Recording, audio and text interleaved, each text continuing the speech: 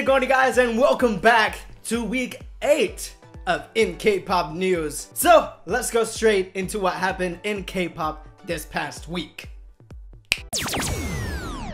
In successful news, the kid leader of the ever so popular girls' generation is actually garnering a lot of success in her solo activities. Specifically, her most recent album, Why. This is only Taeyeon's second album produced and is actually the fastest selling. Only in pre-orders, it sold 100,000 copies. And now that it was released, it shot straight up in the world album charts, topping out at number 6 on the iTunes charts. That is very impressive for any K-pop album to do. So how successful is Taeyeon actually? Well, in TVN's Lifestyler, they reported that she raised 900 million won, close to $770,000 from her promotions. And what does she do with all this cash money? Buy some Gucci, a new luxurious car, you know what I'm saying? I don't know what that is. Nope, none of the above. In fact, this angel of a K-pop idol bought her parents a high-end apartment, apparently costing $800,000 to $900,000. And she didn't stop there. Apparently she opened a new credit card for her parents to use. Man, Taeyeon has not only a big voice, but a big heart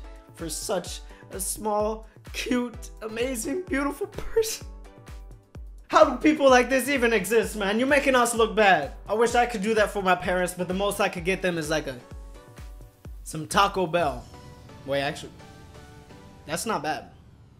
I would be really happy with my kids if they bought me Taco Bell.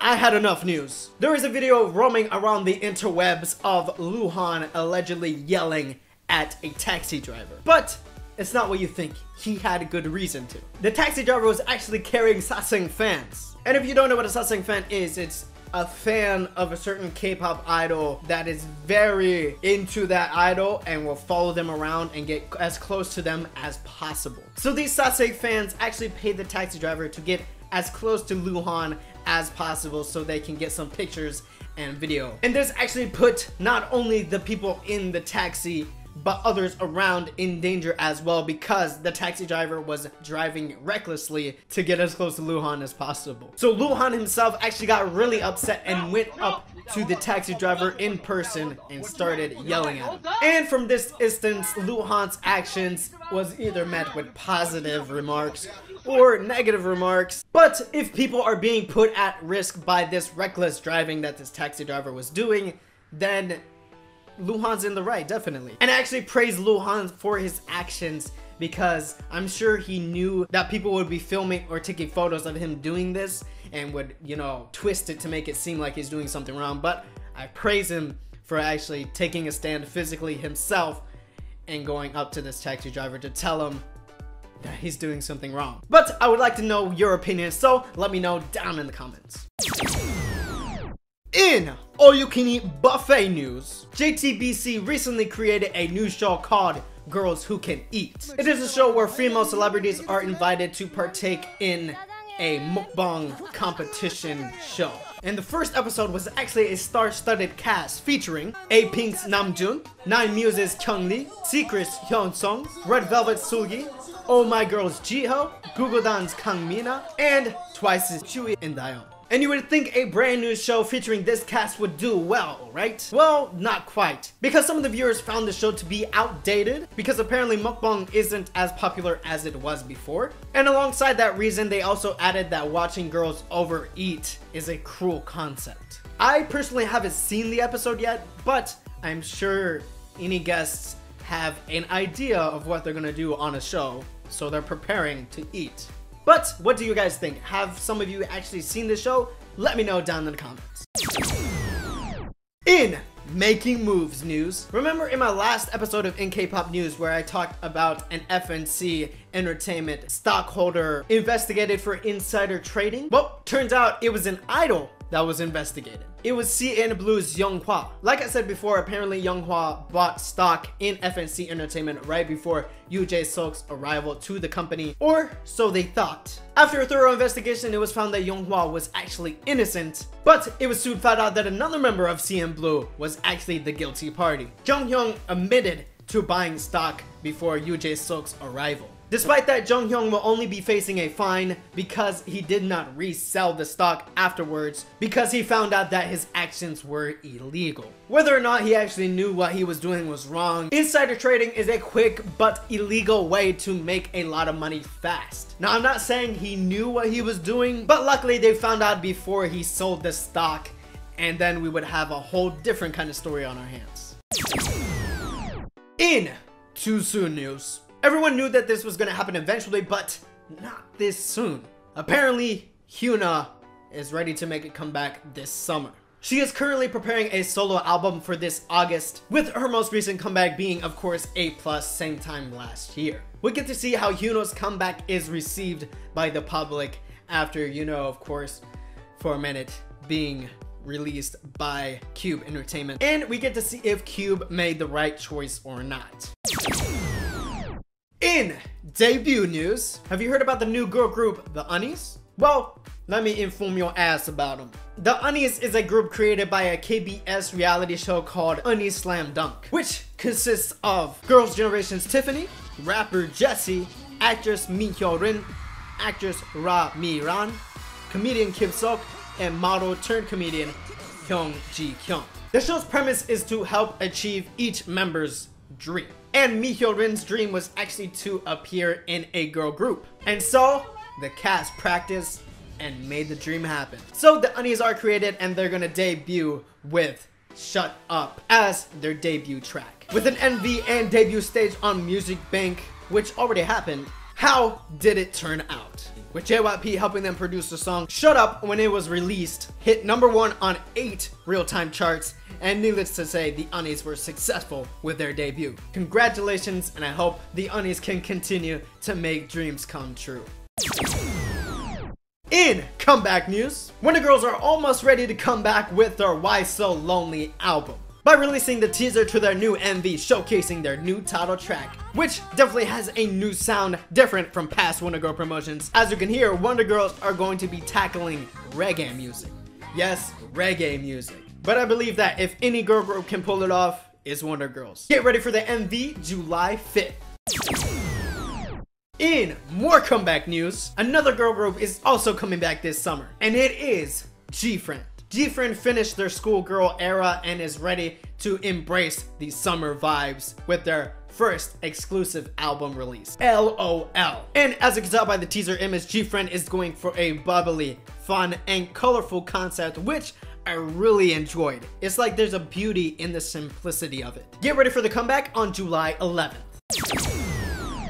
In solo news, I reported on missA's Fei getting ready to have a solo debut this summer, but now Fei has an experienced hand helping her with her debut. JY Park, in fact, is going to spearhead her solo debut production. JY Park definitely knows his groups and in no doubt will help Fei produce an outstanding album, and I just really want to see what she can do. In subunit news, last in K-pop news, I reported on iKON's Bobby and winner Song Minho are going to have solo promotions this summer, but YG has even more plans in the works. Reports claim that after each of their respective solo promotions that they are actually going to create a subunit. Reports continue to say that they actually already filmed their MV and no info is known except for that. Oh my god, could we have another GD and TOP on our hands? YG, you genius. In too many comebacks news, B2ST already released their pre-release song Butterfly, and now they are teasing for their full album release and their new music video Ribbon. In the teaser, B2ST looks so mature and sophisticated, and so is their music. We'll be able to see the whole thing when it's released July 4th. Be careful, playing with fireworks is dangerous, but mixing in some K-pop at the same time, don't even try that, okay? Who knows what'll happen?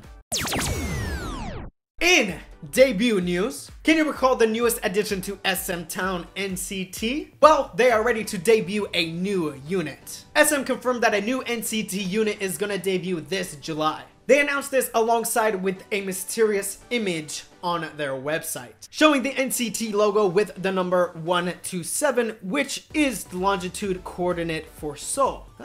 Pretty clever. I wouldn't have figured that out As the previous units before, this unit will consist of Korean, Chinese, and Japanese members. Get ready to open your eyes on July 7th. Open your eyes, Jeremy, open your eyes. Open your eyes. I actually don't want to open this because I got another bag in the pantry, and I want to finish that before I open this because you don't want your rice going bad. You know what I'm saying? Open your rice, eat it, and open your rice. And that's a long ass rap. In oh lord news. I'm sure all you curious out there already know, but I'm gonna talk about it anyways, alright? 17 are gonna be promoting a new song that comes along with their repackage of their Love and Letter album, and it's called Very Nice. And they already released a teaser for the MV, and it is what I believe every girl wants to see. They look more serious and flirty, looking into the camera like you're a delicious piece of meat. Wait, I'm gonna stop right there. I don't want to give any of you guys any ideas, okay? Calm down. Get ready to bust your ovaries on July 4th. In... Oh my god! Okay, it's happening! Everybody stay calm! What's the procedure, everyone? What's the procedure? Stay calm! News? YG has officially finalized the members of the new girl group and the name. As it is now, the 4-member group is gonna be called Blackpink. Now I know the name Pink Punk was actually like a code name for the new YG girl group from a long time ago. And I think some of us, including me, actually grew fond of the name. At first it seemed a bit weird, but then it kind of grew on us. And now YG changed up the name, and now I think everyone's gonna feel the same way about the new name again. Finding the name Blackpink to be bleh. But of course there is actually a meaning behind Blackpink, as stated by a YG representative. Open your eyes, Ijin, and open your eyes, Ijin, and open your eyes. The meaning of Blackpink aims to contradict the common perception of the color pink. Pink is commonly used to portray prettiness, but Blackpink actually means to say that pretty isn't everything. It also symbolizes that there are a team that encompasses not only beauty, but also great talent. And as predicted by everyone, it is another 4-member girl group produced by YG. And after this, rumors of YG producing a sister girl group to Blackpink with the remaining girl trainees at YG was spreading. Something like the relationship between iKON and Winner.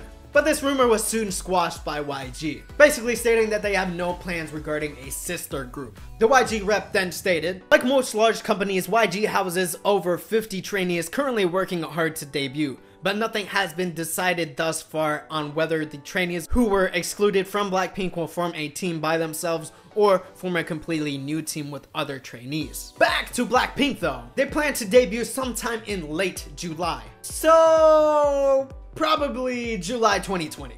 But no, honestly, I can't wait because Teddy is the producer in charge of their debut album, and they're planning to drop 3 MVs for their debut. K-pop Jesus have mercy on our souls.